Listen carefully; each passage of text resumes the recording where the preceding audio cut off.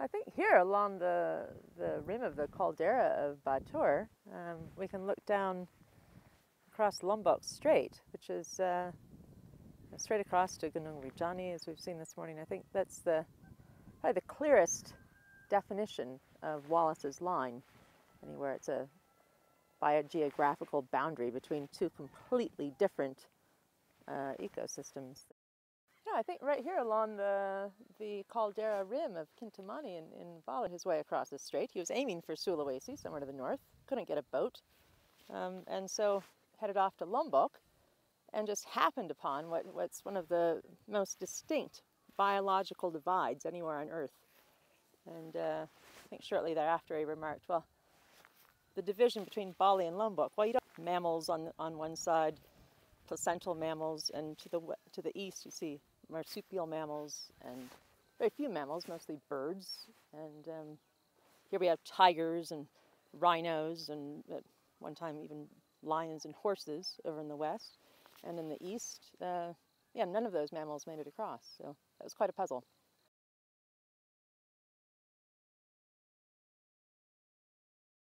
Well, it seems that these are actually two old supercontinents that are colliding in slow motion. And so you have the continent that included Australia and at one time Antarctica and South America were all one giant continent. And Laurasia, what's now like North America and Europe and Asia, were another continent. And now they've been divided for at least 250 million years. And now they're slowly coalescing again right here in Indonesia.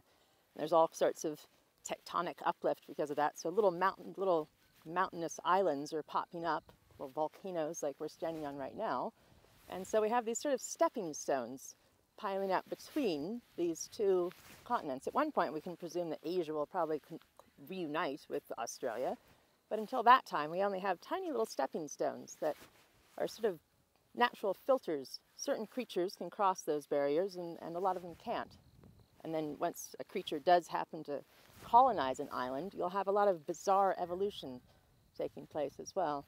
So you get a lot of endemic creatures that sort of develop in isolation and take on all sorts of bizarre evolutionary forms that would probably not be very adaptive. They probably couldn't get away with those sorts of bizarre strategies if they were competing with more life forms on a larger continent.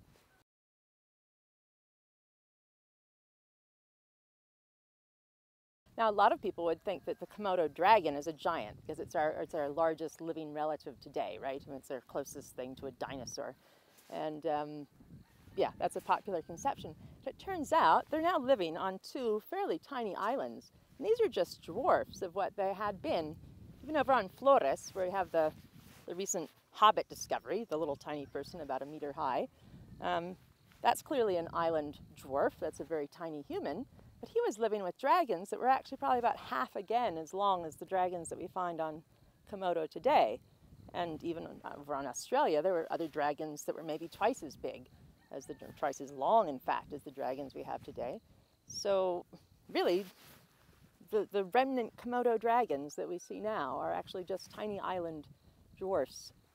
And yeah, there's also on Flores, you also had tiny mammoth-like creatures, little elephants that were maybe cow-sized, giant rats the size of your house cat, or even a hefty house cat at that, and just, yeah, bizarre forms that you would never expect anywhere else. So why would some creatures shrink and others become bigger? Right. Under the same circumstances? Yeah. Well, a lot of these creatures, when they're inhabiting, colonizing a volcanic island, they kind of have the run of things.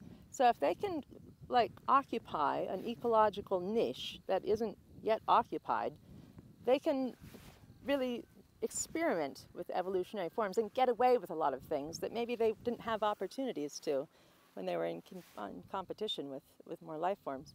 A trend will tend to be that predators, if their food supply is large, will tend to get larger. They can afford to do that. A lot of the scavengers like rats as well, they had lots of opportunities for food sources that other creatures weren't taking advantage of. So they didn't have to compete with cats and dogs and things like that. So why shouldn't they be cat-sized they can get around better. Meanwhile, humans, I mean, it was probably a pretty scarce environment for them, or modern humans as well as the Homo Floresiensis, the Hobbits. They probably had a pretty hard time of it. And their primary prey were these tiny mammoth-like elephant creatures, stegodon, who are also quite tiny as well. And so, yeah, it's probably all has to do with the balance of resources. If there's scant resources for certain creatures, they'll tend to downsize. Yeah, it all has to do with the availability of resources. So if an animal moves in and there's a scant supply of the resources it needs to thrive, then it will tend to downsize. If it moves into a niche and there's an abundance of resources and no other creatures that are taking advantage of those, then they'll tend to get larger.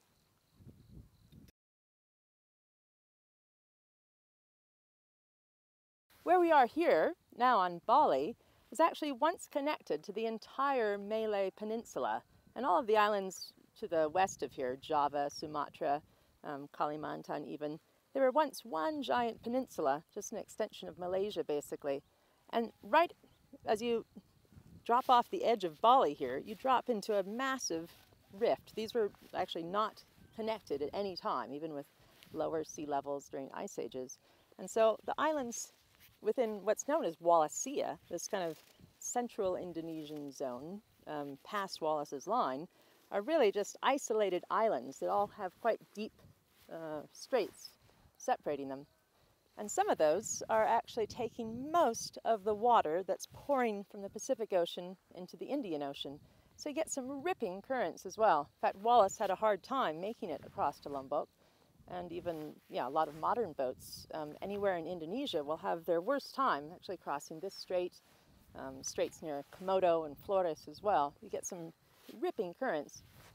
So some folks, it's been commonly thought that a lot of the colonization, those creatures who did make it across the barrier, across Wallace's Line and colonize islands east of here, it's been thought generally that they sort of poured down the Malaysian peninsula and then hopped across islands to the east. But now some, including one of the principal Hobbit discoverers, Mike Morwood, would tend to think that probably most creatures colonized by drifting south with the currents from Sulawesi, maybe from somewhere up in the neighborhood of the Philippines, Sulawesi, and sort of drifted in following currents.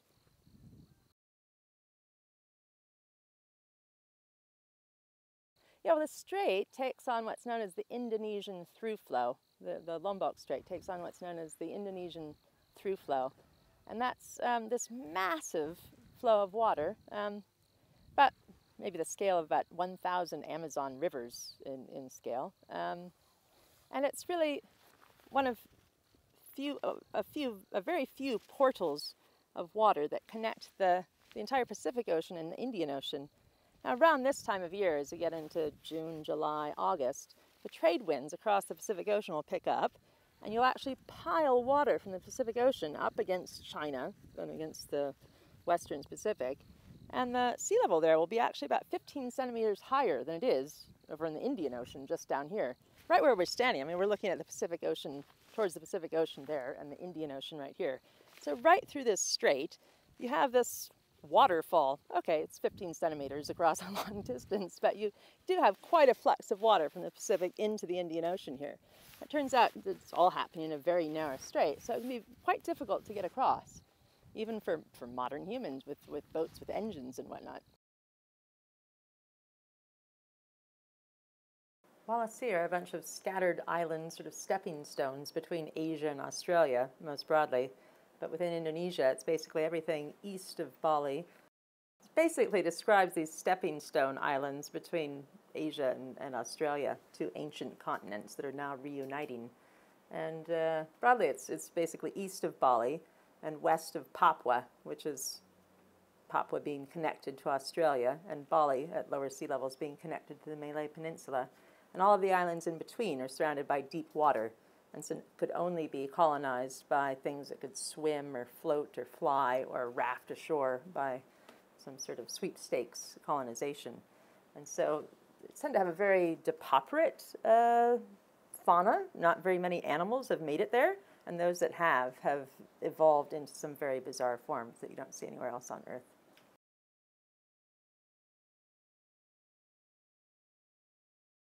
Even today, I mean, we need to fly there and whatnot, and a lot of the inner mountainous interiors, people aren't exploring that often. So, yeah, there's a lot of sort of untold discoveries. There's still some very exciting discoveries being made even today that are rewriting our own story of human evolution, biology, and whatnot.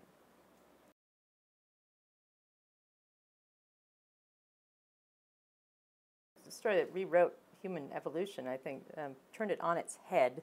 The discovery of a very tiny human with a head about a third of the size of modern humans, fully grown, but the size of a newborn baby's skull, and yet quite intelligent, able to work in groups, presumably having language so that they could conquer dragons, varanid dragons, something similar to Komodo dragons that are about half again as big as the ones that we see today on neighboring islands in Komodo. What inspired that discovery is that these very islands here, the islands of Komodo leading into Flores, where Homo floresiensis, this new human, was found, it's basically like humanity's maritime Apollo mission.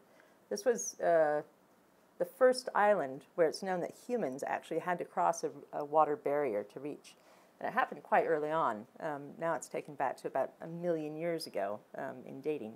But the first discovery that really inspired anthropologists to be looking more closely at Flores was stone tools, or first dated back as far back as 840,000 years ago. And nowhere else on Earth had humans actually crossed any kind of water barrier. So it's quite an accomplishment, really. Even today, I mean, if you get a boat across some of these currents between Komodo and Flores, you'll have a hard time. These are currents that are ripping through from the Pacific to the Indian Oceans. And so, yeah, it says a lot about our early human ancestors, that they were actually quite clever. The islands between Flores and Komodo, known for some very strange life forms. Even today, Komodos are the largest living lizards of any kind, so our largest reptiles, akin to sort of modern-day dinosaurs, the best that we have. Every other island where dragons have been known, some form of varanid lizards, we have quite a consistent record throughout Indonesia. And I think it's shown all throughout the world. It just works out that Indonesia is a very convenient laboratory for that because we have so many repeated experiments on so many individual islands all across Indonesia, especially Wallacea.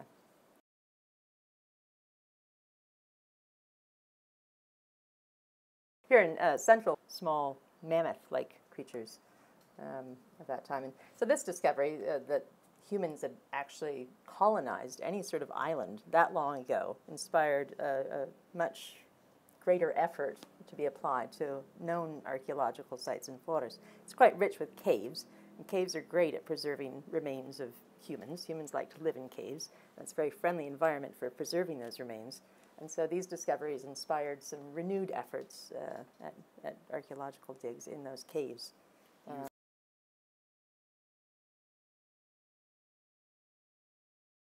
Yeah, these discoveries at Soa Basin inspired some renewed interest in.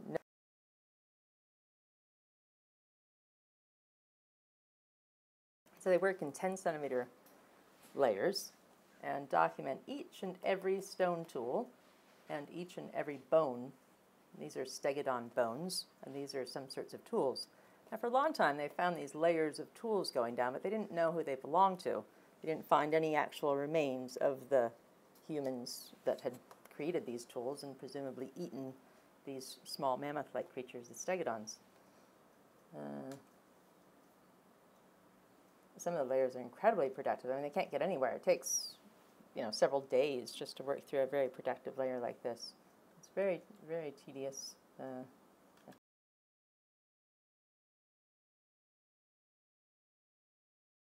Sometimes, before you even find evidence of any modern humans, you just see a rapid transition of fauna.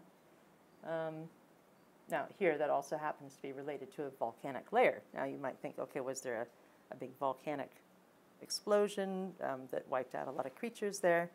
But at this site and many others, this faunal turnover happens to correlate to the arrival of modern humans. And at so many of these sites, even before you find remains, the smoking gun, so to speak, if you apply more efforts, you sure enough start turning up human tools, modern human tools, and remains. And that's the same here at Lianbua. And so it begs the question, were we responsible for the demise of hobbits, as we have been responsible for the demise of so many other creatures all throughout Indonesia, all throughout the world? I mean, we are experiencing what seems to be the greatest mass extinction of all time right now at our hands. And sure enough, these volcanic deposits, I mean, we have a lot of active volcanoes in Flores. The first guess would be that it's from a very local volcano. But actually, some geochemistry on these ash deposits suggests that it may have in fact been a very distant volcano from Bali, about 600 kilometers from Flores. And so presumably not actually one that would pose any particular threat to creatures living there.